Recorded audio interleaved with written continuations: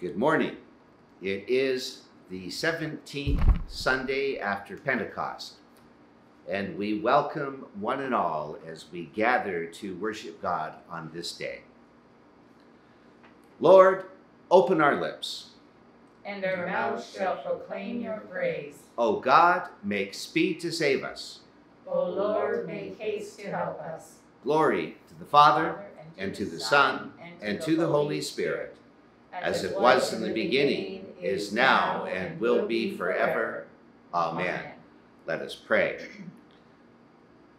Steadfast God, as the seasons change, we see that you are still at work in the world, transforming hearts and situations. We praise you for all you do to repair injustice, bringing peace to places of hostility and working for goodness to prevail among neighbors and nations. You have shown us the true face of power in Jesus Christ, reaching out with healing and hope to touch the desperate lives. Let us see the face of Jesus in this time of worship, and fill us with renewed energy and insight so that we can join in your work to bring justice and joy into the world you love. And we do it in Jesus' name. Amen. Amen. And now, let us confess our sins against God and our neighbor, as together we say, Lord of love, today we confess our sin of indifference. Too often we turn away so we don't have to see pain, suffering, or injustice, even when the evidence is right before our eyes. We don't like to feel uncomfortable. We don't want to feel responsible. In your great mercy, forgive us, Lord. Teach us a new way to live. Give us courage to love others as you love us, and to respond to the cries of others with the humility and graciousness we have witnessed in Jesus. Amen. Almighty God, have mercy upon you, pardon, and deliver you from all your sins, confirm and strengthen you in all goodness, and keep you in eternal life through Jesus Christ our Lord. Amen.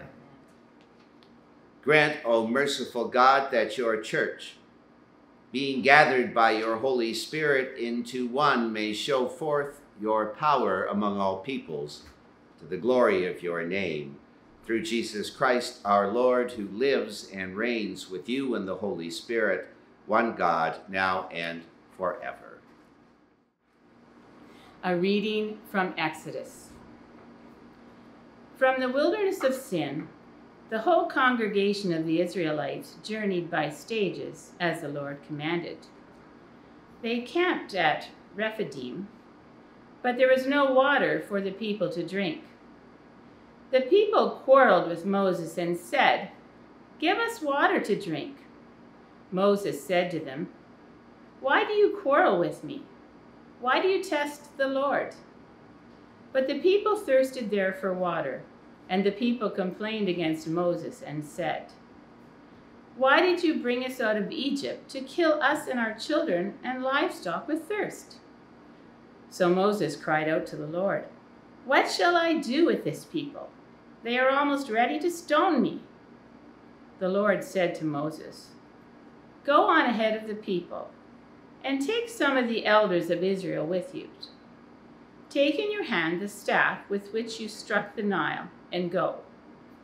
I will be standing there in front of you on the rock at Horeb. Strike the rock, and water will come out of it, so that the people may drink."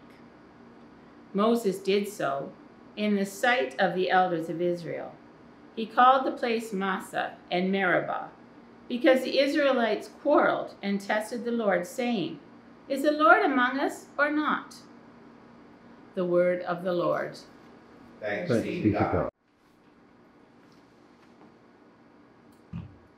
I will take you from the nations and gather you from every country and bring you home to your own land.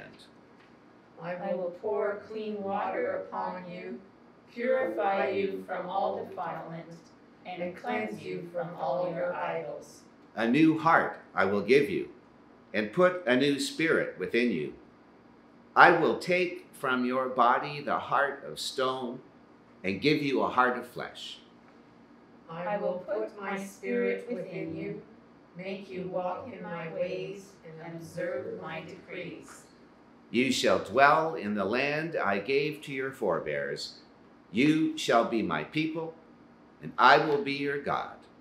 Glory to the Father, and to the Son, and to the Holy Spirit. As it was in the beginning, is now, and will be forever, world without end. Amen. A reading from Matthew. When he entered the temple, the chief priests and the elders of the people came to him as he was teaching and said, "By what authority are you doing these things, and who gave you this authority?" Jesus said to them, "I will also ask you one question. If you tell me the answer, then I will also tell you by what authority I do these things. Did the baptism of John come from heaven, or was it of human origin?" And they argued with one another. "If we say, 'From heaven,' he will say to us, 'Why then did you not believe him?' But if we say, 'Of human origin,' we are afraid of the crowd, for all regard John as a prophet." So they answered Jesus, "We do not know." And he said to them, "Neither will I tell you by what authority I am doing these things." What do you think? A man had 2 sons. He went to the first and said, "Son, go and work in the vineyard today." He answered, "I will not." But later he changed his mind and went. The father went to the second and said the same, and he answered, "I go, sir." But he did not go. Which of the 2 did the will of his father? They said, "The first." Jesus said to them, "Truly I tell you, the tax collectors and the prostitutes are going into the kingdom of God ahead of you. For John came to you in the way of righteousness, and you did not believe him. But the tax collectors and the prostitutes believed him. And even after you saw it, you did not change your minds and believe him." The word of the Lord. Thanks be to God. I speak to you in the name of God, Father, Son, and Holy Spirit. Amen. Whoa, the big guys, the big boys in Jerusalem are duking it out with Jesus. And it gets a bit nasty. I don't know about you, but I think this is worth a second look. But first, let's reel it back a little bit to figure out just what led to this moment of priestly testosterone in the temple. The day before this story happens, the day before, thousands of pilgrims are traveling from all over the Middle East to come to Jerusalem, the holy city, to celebrate the Passover, to come to Jerusalem to celebrate the exodus from slavery in Egypt under another domination culture at the precise time that they are living in oppression under the domination culture of Rome. The place was a tinderbox. And Jesus chooses this moment, and it is no coincidence, Jesus chooses this moment to act out, to bring to life the words of the prophet who said that when the Messiah comes, the Messiah is going to come from the Mount of Olives to the gates of the city riding on a donkey. And that's what Jesus does. And the importance of that, it was not missed by anyone. Listen, and this is from the Kingdom New Testament by N.T. Wright, listen to the reaction of the people. The huge crowd spread their cloaks on the road. Others cut branches from the trees and scattered them on the road. The crowds who went ahead of him and those who were following behind shouted out, "Hosanna now to David's son, God's blessing on the coming one, the one who comes in the Lord's own name. Hosanna in the highest." And when they came to Jerusalem, the whole city was gripped with excitement. The crowd had pointed out Jesus as a messianic figure, and without uttering a word, Jesus proclaimed, "This is God's world, not Caesar's." But he wasn't finished. According to Matthew's chronology, Jesus moves from the city gates directly to the temple. And all hell is about to break loose. Jesus begins to turn over the tables of the money changers and the people who were selling pigeons and lambs for sacrifice in the temple, and drawing on the words from Isaiah and from Jeremiah, the two great prophets of their history. Jesus says, my temple is to be a house of prayer for all people, and you have made it a den of thieves. Now to understand just how significant those words are, let's go back to the book of the prophet Jeremiah and listen to what he says. And these words are addressed to the leaders of the people, to the rulers of the temple. And Jeremiah said, "Do not trust in these deceptive words. Do not say, the temple of the Lord, the temple of the Lord, the temple of the Lord. If you amend your ways and your doings, if you begin to act justly with one another, if you no longer oppress the alien, the orphan, and the widow, or shed innocent blood in this place, if you do not worship other gods to your own hurt, then I will dwell with you in this place. Then in the land that I gave to your old ancestors forever and ever, there I will live." And then he goes on to say, "But here you are, you come and stand before me in this house, which is called by my name, and say we are safe. Only to go on doing these abominations has this house, which is called by my name, become a den of thieves." Make no mistake about it, every child, every adult who was taught in the synagogue was familiar with those words. Every child, every adult knew that this was an indictment of the chief priests and of the elders. Well, you gotta picture this particular one, because with the temple in an uproar, Jesus is still not finished. I mean, pigeons are squawking, feathers are flying, lambs are bleeding. The people who sold or who exchanged the money, they're in their hands and knees picking up coins in the midst of the sheep stuff that had dropped from the frightened lambs. And Jesus begins to heal in the temple the lame and the blind who came to him. The lame and the blind were not allowed in the temple. And the children, and this is important, the children began to sing hosannas and songs of David from the mouths of babes. Children identified Jesus as Messiah. And having stirred up enough for one day, he left. And if you have closed captioning on your devices right now, it should read, "And the orchestra plays dramatic music." The next day, he comes back and he begins to teach in the temple. And the authorities, they've had enough of his act. They have had enough of him. And they say, listen, this carpenter from Nazareth, this country boy has got to go. We've got to deal with him, but we have to deal with him with big city finesse. Because if they just throw him out of the city or throw him in jail, there is going to be a revolution. So they decide instead to ask him a question, to try to trick him into blasphemy so that they can deal with him.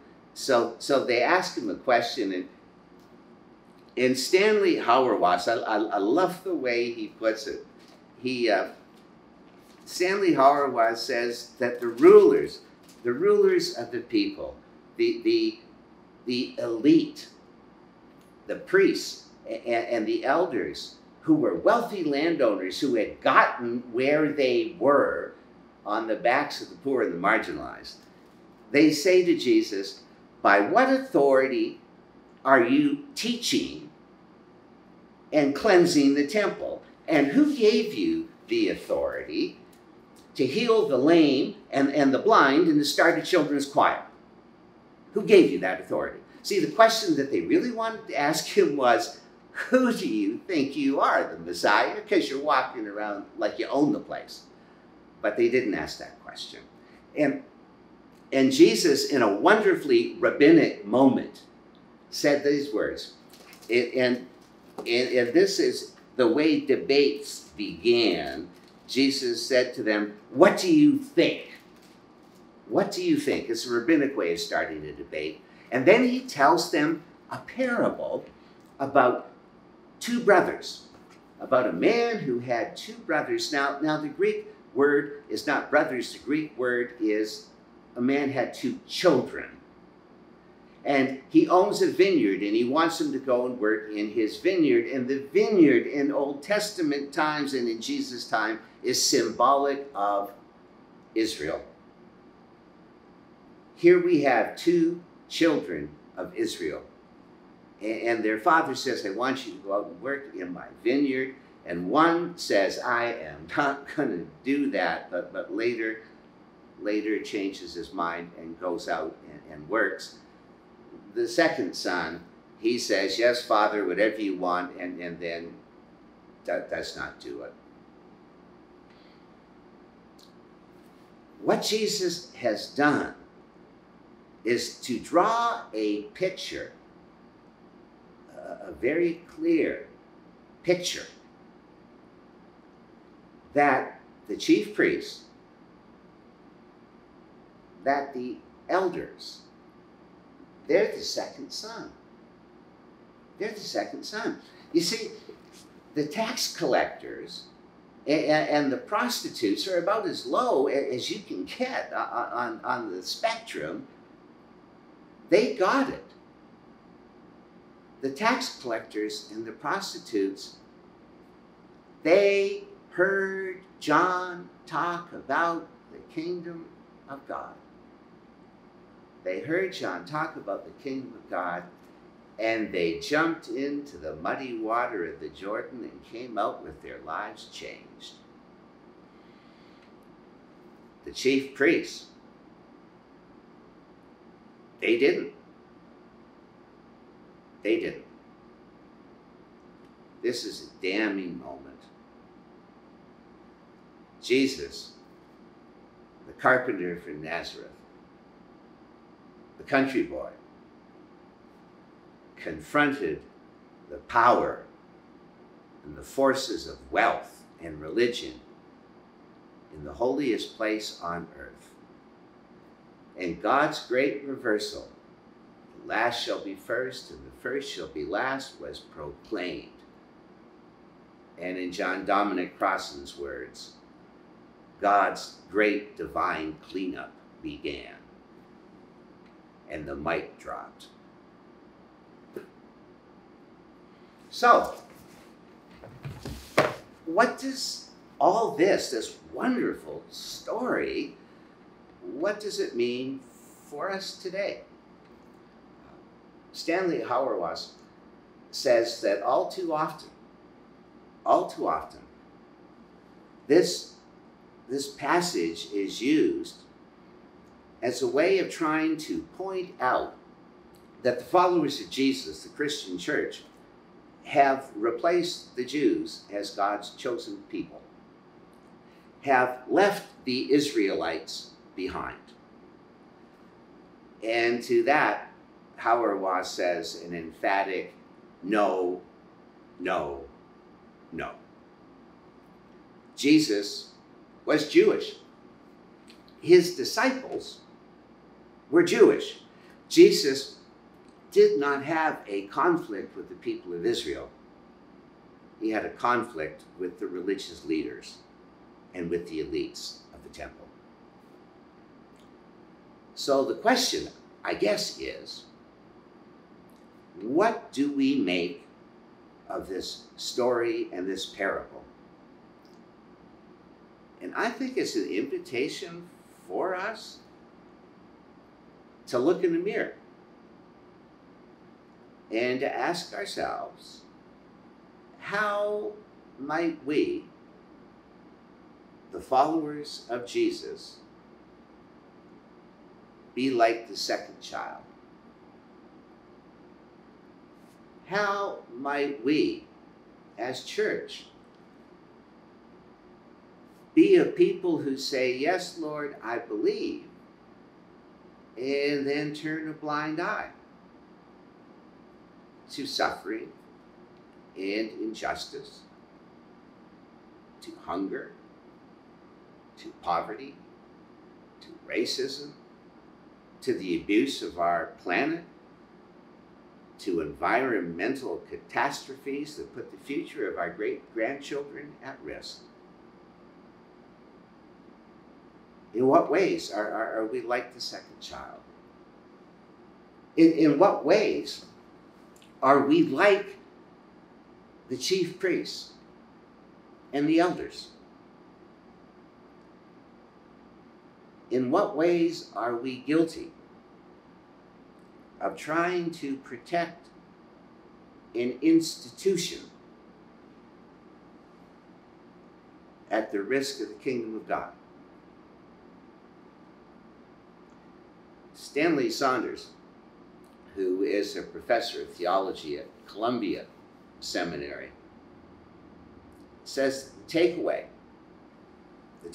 from this story ought to be that believing is about deciding which power and whose power is legitimate.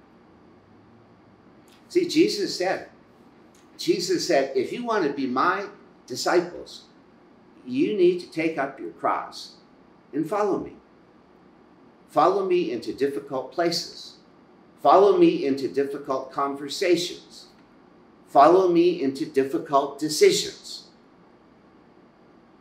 But follow me. My friends, which child are we going to be? The kingdom of God is at hand. Are we prepared to launch ourselves into the muddy waters and come out as renewed people? Are we prepared to stand in line behind change forever tax collectors and prostitutes who are leading the parade into the glorious kingdom of God, which is a kingdom of justice and peace for all God's children? And let the closed captioning say the orchestra plays the Hallelujah chorus. Let all God's children say amen.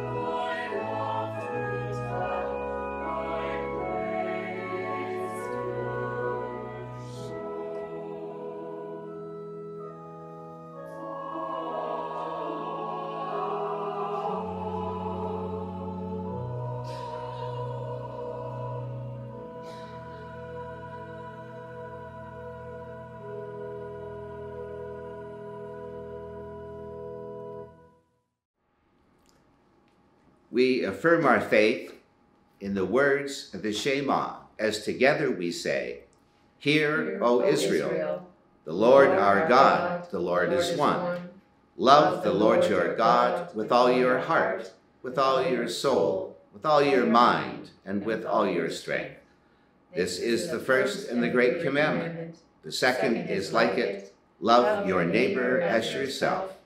There is no commandment greater than these. Let us pray. God of our past and our future, God of healing and hope, we come before you with grateful hearts, trusting that you walk with us through every situation. Today, we pray for those who are facing danger and despair in these times, those living with hunger that never ends, those facing mistreatment and indeed violence because of their religion or the color of their skin, those challenged by the corona pandemic and measures to control it, and all those anxious about their future.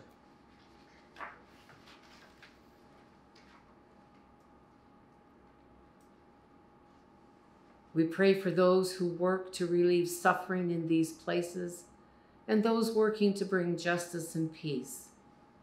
Bless them all with your courage. Lord, in your love, hear our prayer.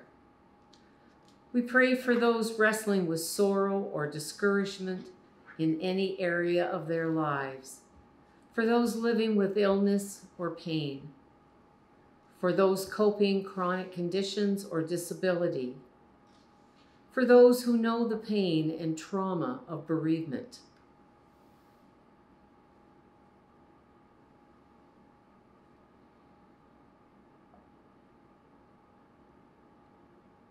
And we pray for all those who work to bring healing and comfort, support, and care in our community. Bless them all with your compassion. Lord, in your love, hear our prayer. We pray for all who feel helpless or hopeless in this present time, for those facing unemployment, struggling to make ends meet, for those caught up in the pain of misunderstanding or broken relationships, for any working through situations of conflict at home or at work.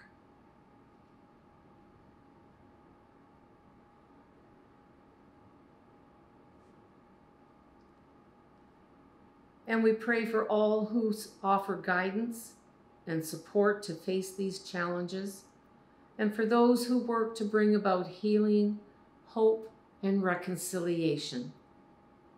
Bless them all with your wisdom and patience. Lord, in your love, hear our prayer.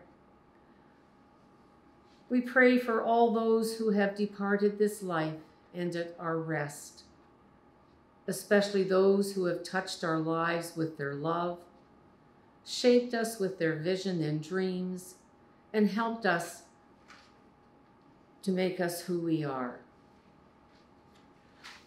Rest eternal, grant unto them, O Lord, and let light perpetual shine upon them. May their souls and the souls of all the departed rest in peace, and may they rise in glory. Amen. Let us pray in the words that Jesus taught us, saying, Our Father in heaven, hallowed be your name. Your kingdom come, your will be done, on earth as in heaven.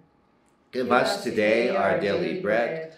Forgive us our sins, as we forgive those who sin against us. Save us from the time of trial, and deliver us from evil. For the kingdom, the power, and the glory are yours, now and forever. Amen. And now, peace for all of your children, O God, all Holy One.